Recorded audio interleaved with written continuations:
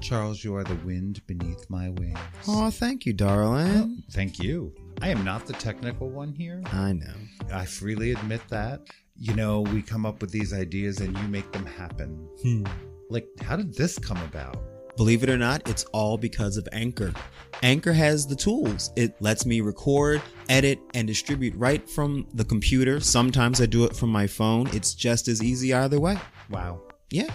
We're on like dozens of platforms, though.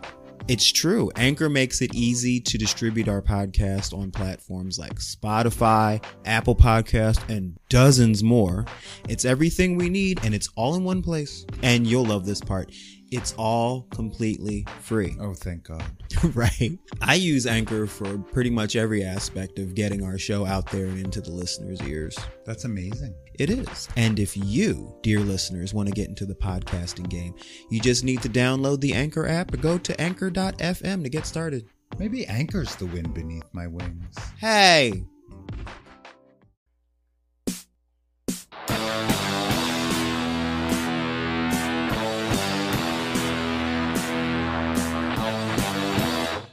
Coming to you from the dining room table at East Barbary Lane and a basement somewhere in Riverside, California, this is the Fierce Bitches Happy Hour. Hello! Hey, I am Martha Madrigal. I am Charles Tyson Jr. I'm Nicole. And I'm Tessa. So, Doom Generation meets full circle once again, but we thought... Pulled into a Jack in the Box parking lot, and I think they meant for me to go inside of the Jack in the Box right, to use that's the what they bathroom, thought. but no, I just like popped out, got out in front of the car, leaned up against the wall, and peed right there in the parking lot. I respect that. I mean, if boys can pee outside, so can girls. Like, period. That's just... What are those things? Oh, those little cup things? They have that thing. Well, I mean, I could stand What up. do you need that for, though? Yeah, I just gotta squat a little. If you need to contain it because you can't get out of the car, right. sure, You but just gotta have a squat a little. Just yeah, a little squat. you just gotta. I'm always afraid I'm gonna pee on my feet. Well, you gotta find like the slope the other way. Yeah, that's how you gotta. Yeah, do the it. slope matters. Right. You gotta solve for X. Or if you're in a parking lot, if you got the little those little concrete things where you park, you just got to get your butt on one side of those and get your shoes on the other side of those. Then it's like a shoe protector. Precisely. Yeah. Precisely. Oh my God. It's splash guard. It's a splash guard. It's totally. Yeah. You know, it's a thing. You got to do it. Yeah. I'm trying to imagine the physics of that, but I trust you. You know what? Years of practice. Works. Years of practice. Right. It works. Yeah. Years of practice. You just gotta get in there and do it. You just gotta try it. I when people get weird about bathrooms, I'm like, all you gotta do is like go to a queer nightclub. Well, like, is once. not your bathroom in your home for everyone? Well, of course. That's always my argument. But like voyeur, our after hours gay nightclub. Everybody there was no goes men's to. Room, there was no ladies' room. There are not gendered bathrooms. Like on the one main floor, there's a bathroom with a line and 3 stalls. Yeah. That's how. Well, you go to the open stall. And you move it along. That's it. No one has ever stopped me. Gets in line. I use the boys' bathrooms all the time because the line is shorter.